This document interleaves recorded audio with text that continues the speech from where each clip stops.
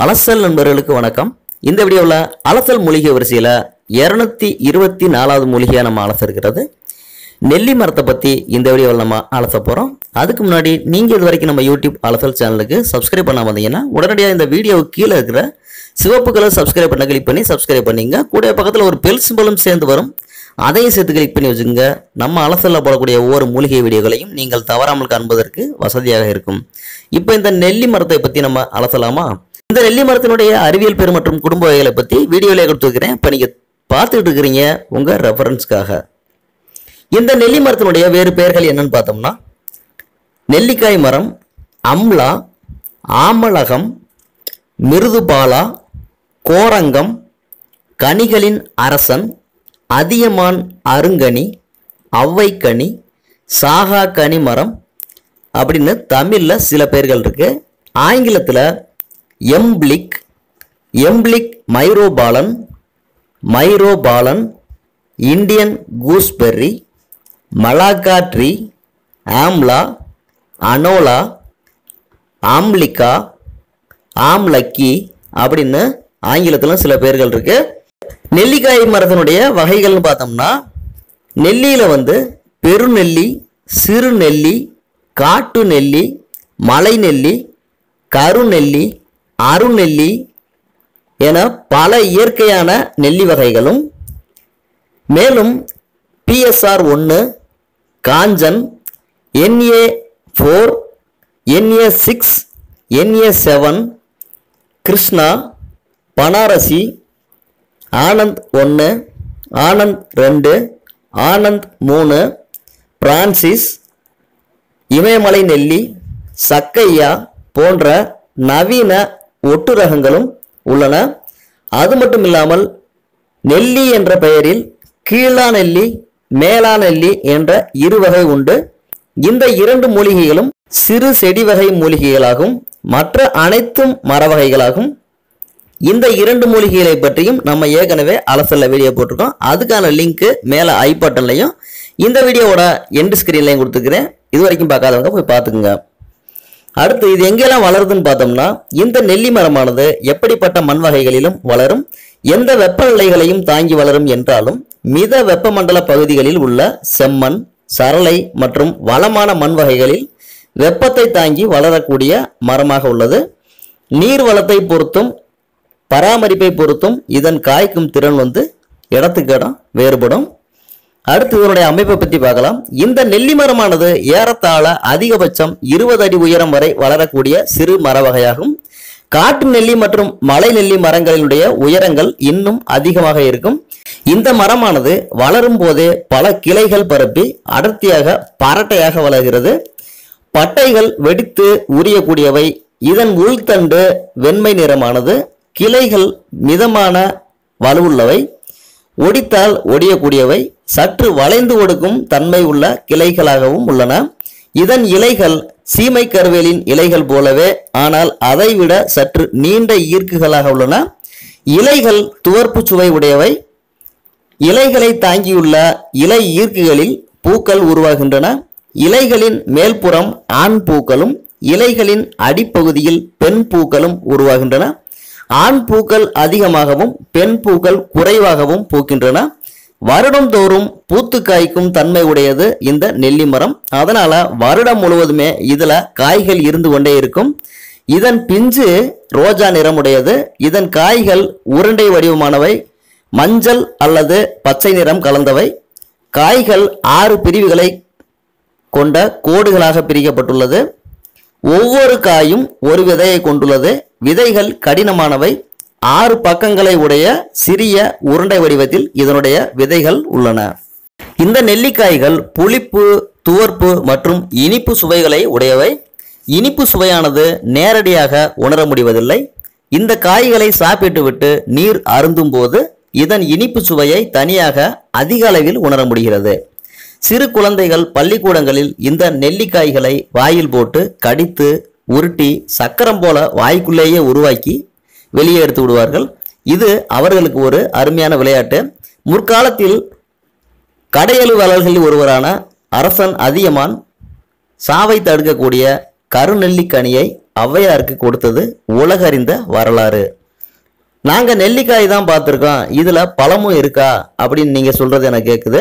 காடுகள்லையும் மலைகள்லையும் இயற்கையாக விளையக்கூடிய நெல்லி மரங்களில் சில நேரங்களில் அதிசயமாக இவை கனிகளாக மாறுவதுண்டு என்று பழைய சித்தர் ஏடுகள் கூறுகின்றன. அப்படி கிடைக்கும் கனிகள் அபூர்வமானவை, விதிவசம் இருந்தால் மட்டுமே கிடைக்கும். அப்படிப்பட்ட கனிகள் சாவை தடுக்கக்கூடிய, ஆயுளை கூட்டக்கூடிய அரிய சக்தி படைத்தவை.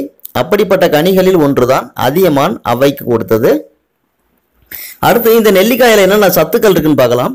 நெல்லிக்காயில புரதம், கொழுப்பு, மாவுச்சத்து, கால்சியம், பாஸ்பரஸ், இரும்பு, niacin, vitamin B1, vitamin C, கரிச்சத்து, சுண்ணாம்பு, தாது உப்புக்கள், கலோரிகள் போன்ற சத்துக்கள் அடங்கியுள்ளன. இதுல விட்டமின் C ரொம்ப அதிகமாகவே இருக்கு. அடுத்து இதனுடைய குணங்களை பற்றி பார்க்கலாம். நீரிழிவு, அதுதாங்க சர்க்கரை நோய், அப்புறம் கொலஸ்ட்ரால், ஆஸ்துமா, மலச்சிக்கல், சிறுநீர் எரிச்சல், உடல் சூடு, அதிகமான இரத்தப்போக்கு, இரத்த குறைவு, ஞாபக மறதி, இதய பலவீனம், கண் பார்வை குறைவு, இளமையில் முதுமை தோற்றம், வாதம், பித்தம், கபம், பல்வியாதிகள், ஒவ்வாமை, அலர்ஜி, வாந்தி, உமிழ்நீர் சுரப்பி கோளாறுகள், கல்லீரல் குறைபாடு, இரைப்பை அலர்ஜி, அல்சர், மூலநோய், சீரற்ற இரத்த ஓட்டம், சளித்தொல்லை, எலும்புருக்கி, பக்கவாதம், நரம்பு தளர்ச்சி, விந்தணுக்களின் நகர்வுத்தன்மையில் பிரச்சனை, தோல் சுருக்கம், சொறி, சிரங்கு, வறண்ட தோல், முடி உதிர்வு, இளநரை, நோய் எதிர்ப்பு திறன் குறைவு போன்ற பல உடல் நோய்களையும் பிரச்சனைகளையும் போக்குவதோடு உடலில் நோய் எதிர்ப்பு சக்தியை கூட்டி இரத்தத்தை சுத்திகரித்து உடலை ஆரோக்கியமாக வைத்துக் கொள்வதில் முதலிடம் பெறுவதால இது காயகல்பம் எனவும் ஏழைகளின் ஆப்பிள் எனவும் பெயர் பெறுகிறது. அடுத்து இதனுடைய மருத்துவ பகுதி செல்லலாம். நெல்லியை பல விதங்களில் தனியாகவும் கூட்டாகவும் சித்த மருத்துவத்தில் பயன்படுத்தப்படுகிறது. இந்த நெல்லிக்காயை விதையை நீக்கி பக்குவப்படுத்தி காய வைத்து எடுத்தால் வற்றலாகும். இதை நெல்லி முள்ளி என்று சொல்வார்கள்.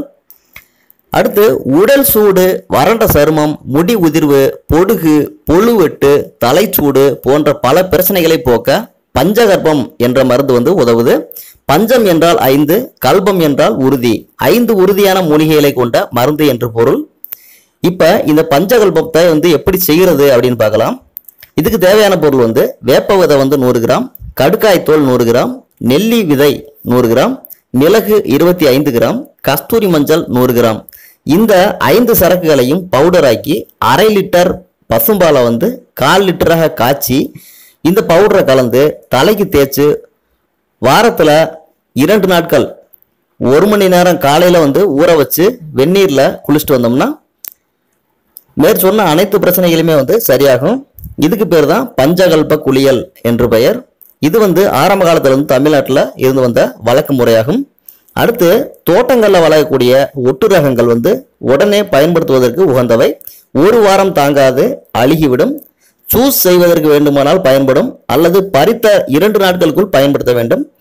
மலை நெல்லி அழுகாது. 1 மாதம் ஆனாலும் கூட வாடிக்கிட்டே இருக்க, காஞ்சு போகுமே தவிர ஒருபோதும் அழுகாது. எனவே மருந்துக்கு பயன்படுத்த நான் உங்களுக்கு பரிந்துரைப்பது மலை நெல்லி தான்.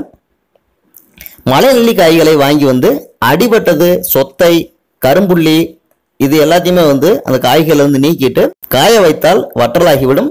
பிறகு இதன் விதைகளை நீக்கி பவுடராக்கி 1 கிலோ நெல்லி பவுடருடன் 100 கிராம் மிளகு பொடி சேர்த்து கண்ணாடி பாட்டிலில் பத்திரப்படுத்தி வைத்துக்கொண்டு தினமும் இதில் 4 கிராம் அளவு பொடியை காலை சூரிய உதயத்திற்கு முன் வெறும் வயிற்றில் தேனில் குழைத்து சாப்பிட்டு வர எந்த நோயும் அண்டாது.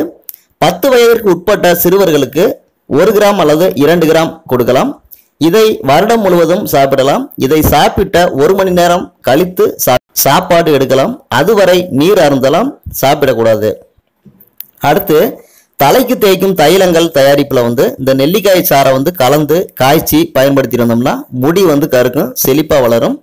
அடுத்து இதனுடைய விதைகளை நீக்கிவிட்டு மிக்சியில போட்டு அரைத்து பிழிந்து சாறு எடுத்து சர்க்கரை சேர்த்து தினமும் அருந்தலாம். இதுதான் நெல்லிக்காய் ஜூஸ். இதை நம்ம வீட்டிலே செய்யலாம். அதே மாதிரி இந்த நெல்லிக்காய்களை வேக வச்சு விதைகளை நீக்கி விட்டு அதனுடைய சுளைகளை வந்து தனித்தனியாக பிரித்து எடுத்து ஊறுகாயும் போடலாம், சுவையாக இருக்கும், நோய்களுக்கு நல்ல மருந்தாகவும் அமையும். அடுத்து இந்த நெல்லிக்காயை வச்சு தேன் நெல்லி அப்படின்னு வந்து ஒரு மருந்து செய்யலாம். அது எப்படின்னு சொல்கிறேன். நெல்லிக்காய் வந்து சுத்தமான நெல்லிக்காய் 1/2 கிலோ வாங்கிக்கணும், வெல்லம் வந்து ஒரு 1/4 கிலோ, தேன் வந்து ஒரு 100 மில்லி அளவு, எண்ணெய் வந்து ஒரு 100 மில்லி. இப்போ வந்து இந்த நெல்லிக்காய்களை வந்து கழுவி ஈரத்தை தொடச்சி எடுத்துக்கணும். வானலியில் எண்ணெயை ஊற்றி நெல்லிக்காய்களை போட்டு வதக்கணும். நெல்லிக்காய் வெந்து சுருங்கியதும் இறக்கி ஆற விட்டு காயிலிருந்து எண்ணெயை காட்டன் துணி கொண்டு துடைத்து எடுக்கவும்.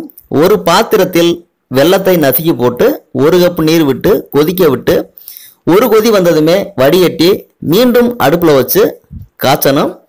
பாகுபதம் வந்ததுமே இறக்கி அதில் நெல்லிக்காய்களை போட்டு தேனை ஊற்றுங்க. பிறகு துணியால் வேடு கட்டி மூடி வச்சிடணும். 2 நாள் கழித்து அதை ஊற விட்டு எடுத்து பார்த்தோம்னா தேன் நெல்லி ரெடி ஆயிரும். இதுக்கு பேர் தான் தேன் நெல்லின்னு சொல்லுவாங்க. இது பல நாட்களுக்கு வந்து கெடாது. இதை தினமும் காலையில் 1 சாப்பிட்டு வந்தோம்னா ரத்தம் வந்து சுத்தமாகும், ரத்த அணுக்கள் வந்து அதிகரிக்கும், ரத்த சோகை வந்து நீங்கும், இதய நோய் வராது, கண் எரிச்சல், கண்ணில் நீர் வடிதல், கண் சிவப்பு, பசியின்மை, தொண்டை புண், சளி, இருமல், சிறுநீரக கோளாறு, உலர்ந்த சருமம், உடல் பலக்குறைவு என அனைத்து நோயுமே வந்து தீரும். இதனுடைய மருத்துவத்தை வந்து நம்ம இந்த பதிவில் முழுமையாக சொல்ல முடியாது, அவ்வளவு இருக்கு நெல்லிக்காயில். இது எப்படி இனவர்த்தி ஆகுது அப்படின்னு பார்க்கலாம். இந்த நெல்லி வந்து விதைகள் மூலமும் தண்டுகள் மூலமும் இனவர்த்தி வந்து செய்யுது. இதை வந்து தற்காலத்தில் ஒட்டுக்கட்டுதல் மூலமாக இனவர்த்தி செய்கிறாங்க. இந்த வீடியோவில் நம்ம நெல்லி மரத்தை பற்றி அலசணும். இந்த நெல்லியினுடைய மற்ற வகைகளை பற்றி அடுத்தடுத்த அலசல் பதிவுகளை உங்களுக்கு சொல்கிறேன். இந்த நெல்லி பதிவு உங்களுக்கு பிடிச்சிருந்ததுன்னா மறக்காமல் அந்த வீடியோக்களை ஒரு லைக் பண்ணுங்கள். இந்த நெல்லி பற்றிய சந்தேகங்களையும் கருத்துக்களையும் உங்களது அனுபவங்களையும் கீழே கமெண்ட் செக்ஷனில் பகிர்ந்துங்க. இந்த நெல்லி வீடியோவை நம்ம நண்பர்களுக்கு ஷேர் பண்ணுங்க, அவர்களும் பயன்படட்டும். மீண்டும் இதே போன்ற ஒரு அருமையான அபூர்வமான அதிசயமான பல மூலிகைகளின் அலசலோடு உங்களோடு இணைந்து அலசும் வரை உங்களிடமிருந்து விடைபெற்றுக் கொள்ளும் நான் உங்கள் நல்லசாமி. வணக்கம் நண்பர்களே, நன்றி.